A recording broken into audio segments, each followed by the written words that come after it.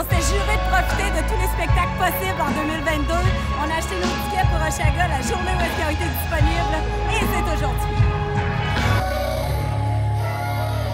Une chose est certaine, s'il y a une place qu'il fallait pas être pendant le show de Yé, c'était enfermé dans une de ces bols-là.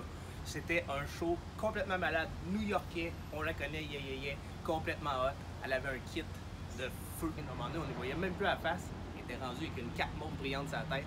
Je capotais. Et puis ça nous a mis dedans pour Arcade Fire. On avait le feu au basses.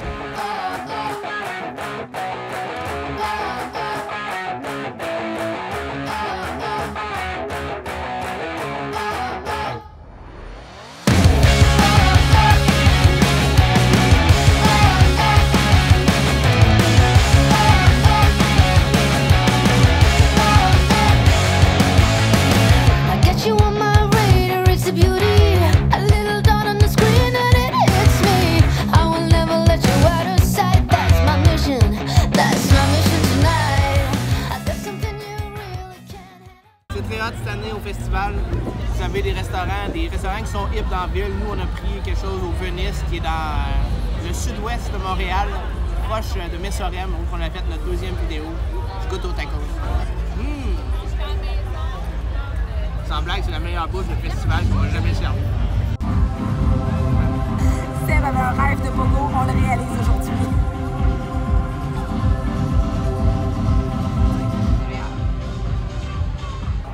En nouveauté cette année, place assise avec restaurant, avec vue sur le stage. Quoi demander de mieux? Un petit peu plus VIP, les troupes sont là.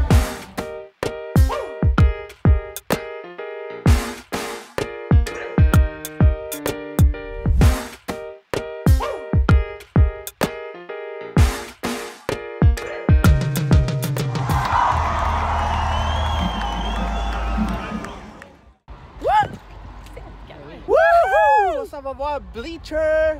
Oh yeah!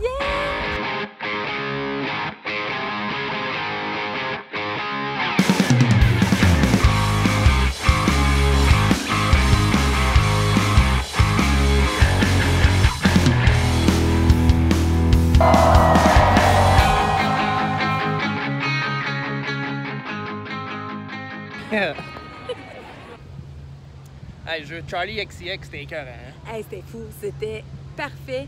Un show de pop dans les règles de l'art. La foule était complètement déchaînée quand c'était le temps de I Love It. On a trippé raide. I Love It, ça nous a rappelé notre Coco Bongo cet hiver. Hein? Complètement. Ça délirait, on avait le goût de s'arracher la tête. Wow, ça c'était un des grands moments du festival à la. Chose sûre, côté efficacité, pour le transport, la STM, bravo, vous avez été d'une efficacité incroyable. Hier, on pensait que ça nous prendrait 1h30 quitter le site à la fin de Arcade Fire. Finalement, en une demi-heure, on était déjà rendu à l'autre bout de la ville. Donc, bravo, bravo. Sans blague, les shows c'est hot, les scènes c'est bien fait, tout le temps deux collés, c'est back-to-back, ça brasse, c'est le fun. Le site est large, il y a plein de spots où aller chiller entre les spectacles.